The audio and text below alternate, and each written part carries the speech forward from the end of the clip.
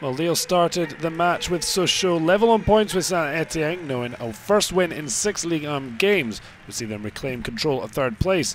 The visitors arrived after a morale-boosting win last week, but were soon behind at the Stade Pierre Mauroy. Divock ORIGI gave the host the 3rd-minute lead, and spoiling Johan Pelle's first Ligue 1 appearance in the Sochaux goal for 3.5 years. And the ball flying around like a pinball machine. And ORIGI on hand to head in. The 18-year-old Belgian Youth International's 2nd of the season.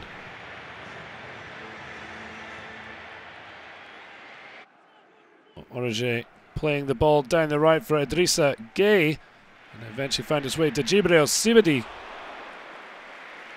His strike saved by Pelle this time. Salomon KALOU, nice 1-2 with Nolan. He was the next to test the returning goalkeeper, who was extremely busy all afternoon. Well, KALOU was to be denied once more by Pelle. This time a left foot strike held the former Chelsea striker only 1 goal in his last 5.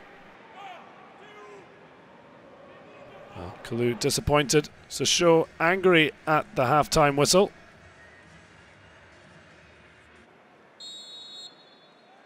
But they'll be happy really to only have been 1 goal behind.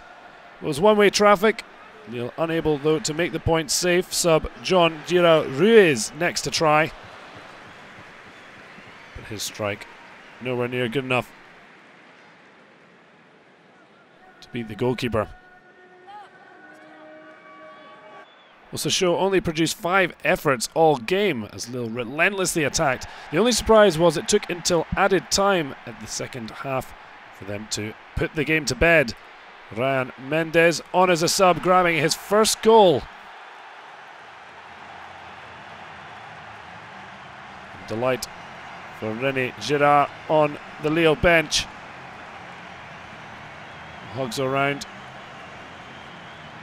Excellent play to find MENDES.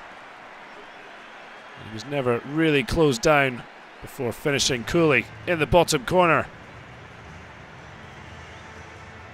Pelle, no chance.